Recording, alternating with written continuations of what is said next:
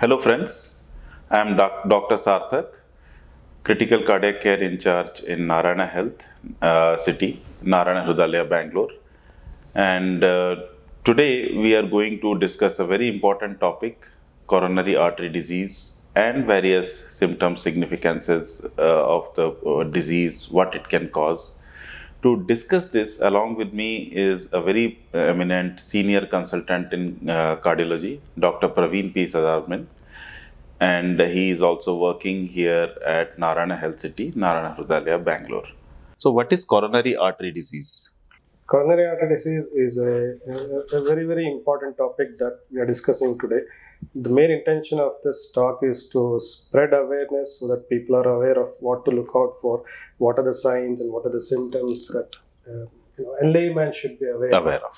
So cardiovascular disease, it's a very, very important topic that probably we'll discuss further as we go along. Yeah. So that is the main intention of this talk today.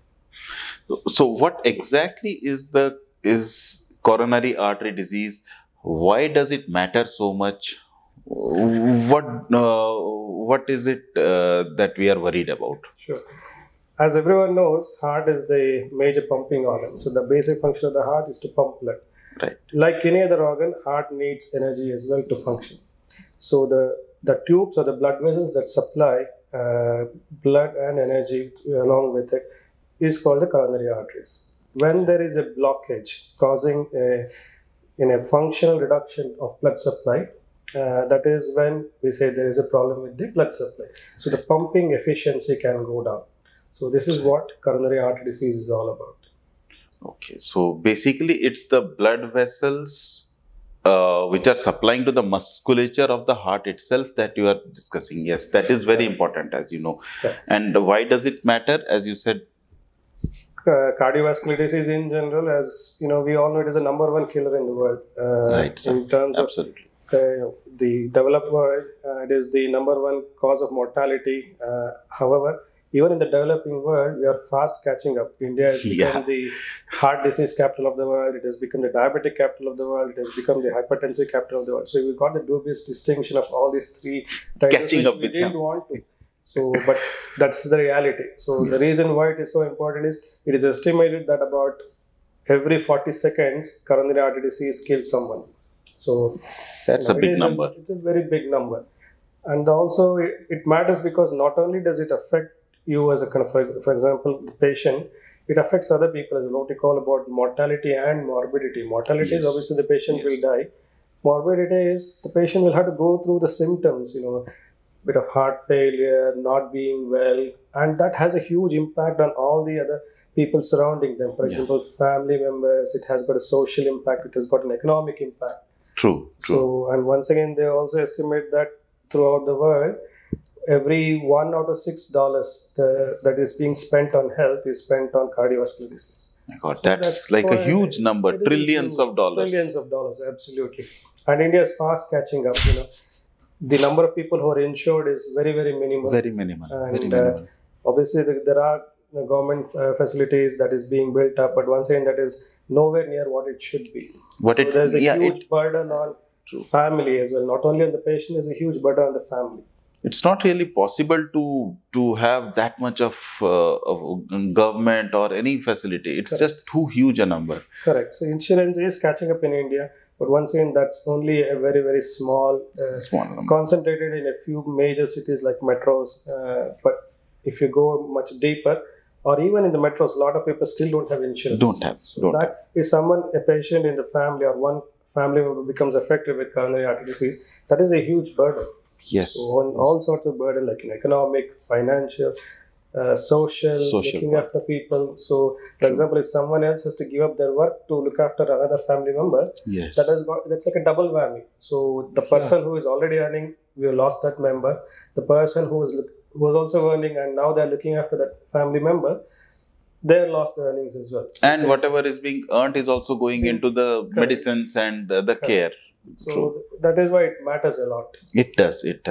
And so would it not be more prudent to prevent this whole problem rather than allowing it to happen and then trying to take care of it? Correct. That's a very good question. See, that's probably the elixir of the world. So Everyone wants to live healthy. Yes. Something what in general is misunderstood, the concept between health and disease. See, health is preventing a disease.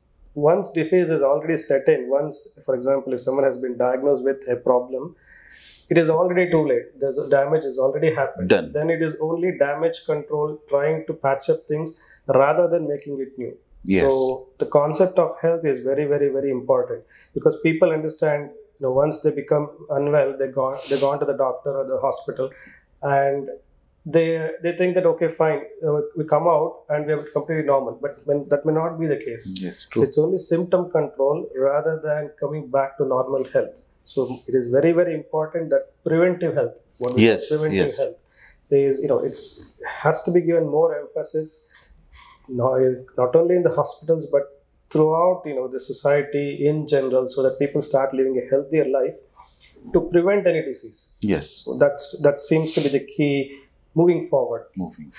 Yeah, prevention is always better than a cure or even a control. We can't cure it. We just try to control it as best as we can. That is true. So how would you suggest we prevent a coronary artery disease from really manifesting in a person? What is to be done or what is not to be done? Sure. So it depends on the risk factors. We traditionally talk about risk factors being associated with heart disease. True. I think most people are aware of all these risk factors, like traditional risk factors like diabetes. If you're diabetic, your risk of having heart disease increases. They also say that you're 3 times more likely to die of a heart disease if you have diabetes. Yeah. So that diabetes is a very significant factor. So controlling your diabetes or not getting it in the first place is the most important thing. Yes. Second, looking at hypertension or high blood pressure. Once again, that is also very, very important to control. The longer you have the poorly controlled hypertension, your chances of having heart disease is much higher. Yes. And once again, the third point would be smoking. So everyone knows not to smoke, but unfortunately what's happening is the older generation who had already smoked for years, they've all given up now, or at least trying to give up. It is a new younger generation who's kind of in their teens, and especially girls who are already picking up smoking. So that is something that we need to be aware, because we seem to be catching up with the West.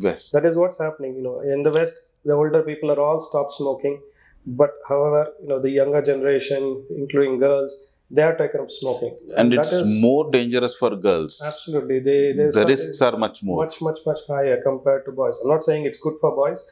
Definitely smoking is bad, there's no doubt about it. But once again, there is a difference between how smoking affects girls as well as boys. So that difference is also quite important. The same thing with alcohol as well. Yeah. How it affects man and a woman is entirely different. Once again, alcohol seems to become a fashion now.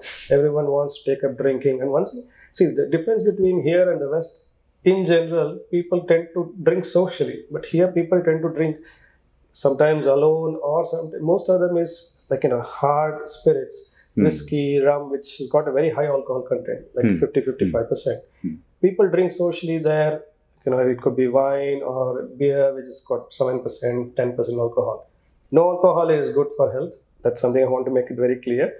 But yes, this is a question a lot of people ask. XYZ wine or this color wine is supposedly good for the heart, doctor. What do you suggest? So this question keeps on time coming. And again, all these studies have shown that no alcohol is good for the health. But once again, I'm not here to prescribe to people what their lifestyle should be. It is entirely up to people to decide what they do. But once again, they should have all the facts and information. That's the main intention. Before you make your choice. True. Correct. True. So, true. And so coming to the next question, what are the signs you watch out for in a person, or what are the signs a person should watch out for, which can lead them to suspect coronary artery disease? Okay. That is a very, very, very important question, because most people, I think the common thing that we hear as doctors, especially as cardiologists, is, I thought it is a gastric trouble. I think that is one sentence I've heard throughout my life numerous times. Yes. That's the most common thing people confuse. 50% of our triage is full of patients with heart attack saying they came thinking it's a gastritis. And that is where time is lost. Yes. Okay. So the most common symptom any cardiac patient will have is chest pain.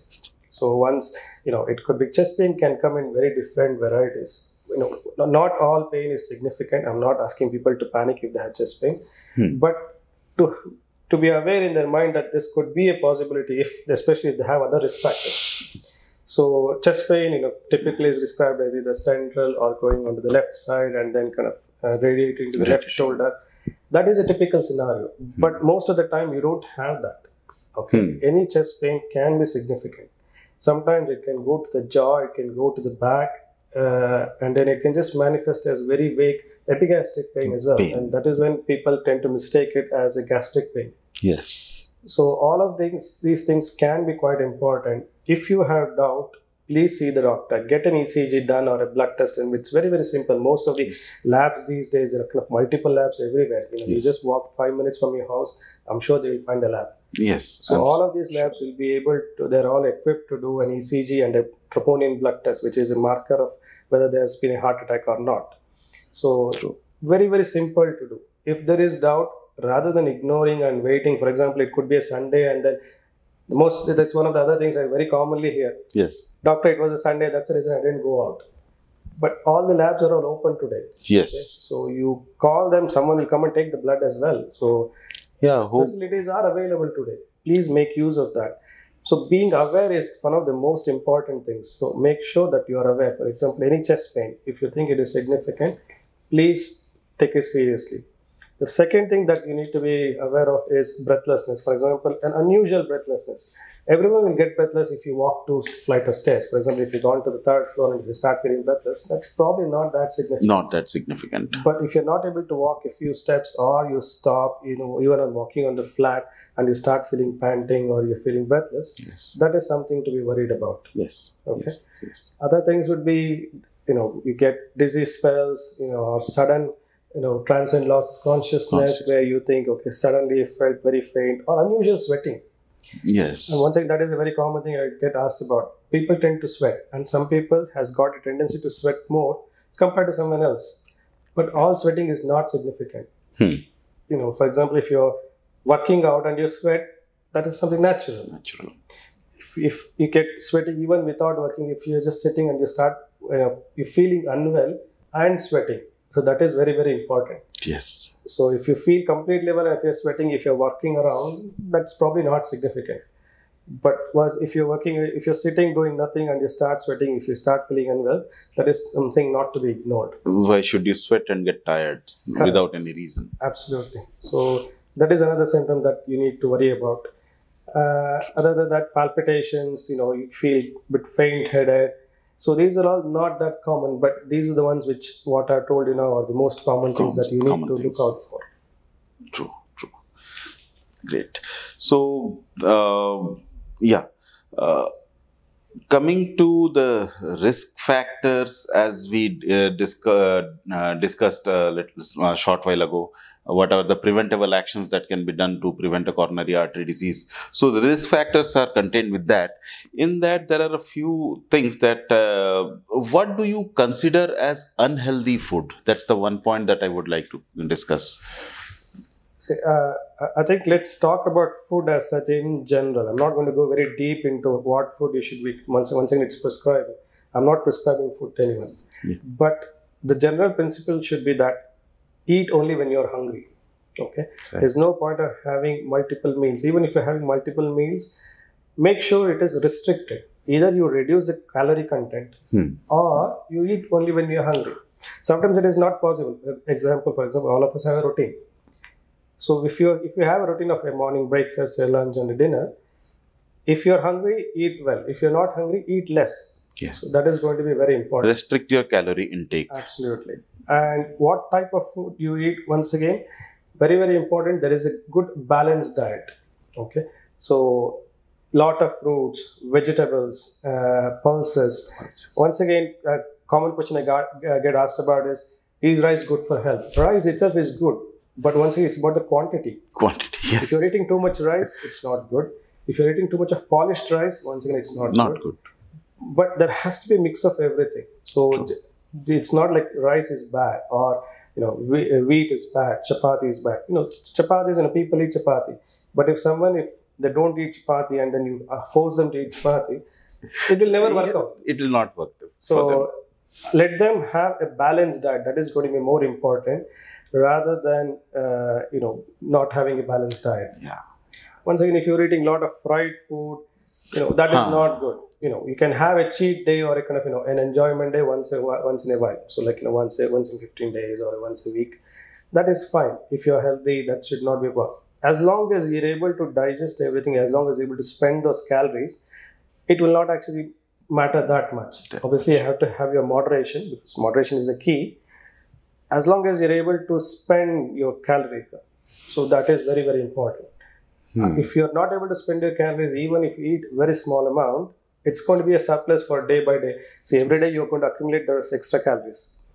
So because spending is so important. Yes. People sometimes get so fixated on the food, they don't understand that, okay, fine, having a good food is okay, restricting your food is okay, but you cannot restrict it 100%. And this is particularly common in our Indian community, pan-India. Correct. We are fixated on food. Correct. Food is okay, but as long you can eat as much as possible, but you should be able to spend it. If you're not spending it, whatever you eat is extra. Extra. True. That's an important point that we need to discuss, understand. Eat healthy, eat a variety of food, and eat what you can actually spend or digest. Don't just, eat for the sake of eating. Correct. So I think that's we are done, and we had a very interesting talk, and we got to understand, learn so many things. What is to be done when you have some symptoms, and how do you really understand whether you have a coronary artery disease, particularly if you have any kind of pain, as sir said. Not a reason to panic, but at the same time, get an ECG done, show to a doctor. If you are having a chest pain, just show to a doctor, get an ECG done. That's important, and we are always there to help you at our center. Anybody can come in at any point of the time, day or night, 24/7. We are open. So just to add the final point, there's a lot of information on the internet. There are also a lot of information on our own Narayana Health website. Yes. One thing I would want to advise people is get the information from the right place. There's a lot of misinformation in addition to information. So make sure that you get the right information. And once again, as I said, we are always there. So I'm very happy to talk to you, because most of the time now, people are able to contact us by video consultations. One thing that has changed since the pandemic is that, government has allowed us to do video consultation, which we are able to reach a larger mass sitting in your own place. For example, if all you need is a phone. All you need is a phone. True. That has definitely revolutionized the treatment of care of people. I would say treatment, but definitely the care that we provide has definitely revolutionized it. So people can make use of that, and obviously speak to your healthcare professional, and make sure if you are in doubt, please get it checked. That's going to be the key message.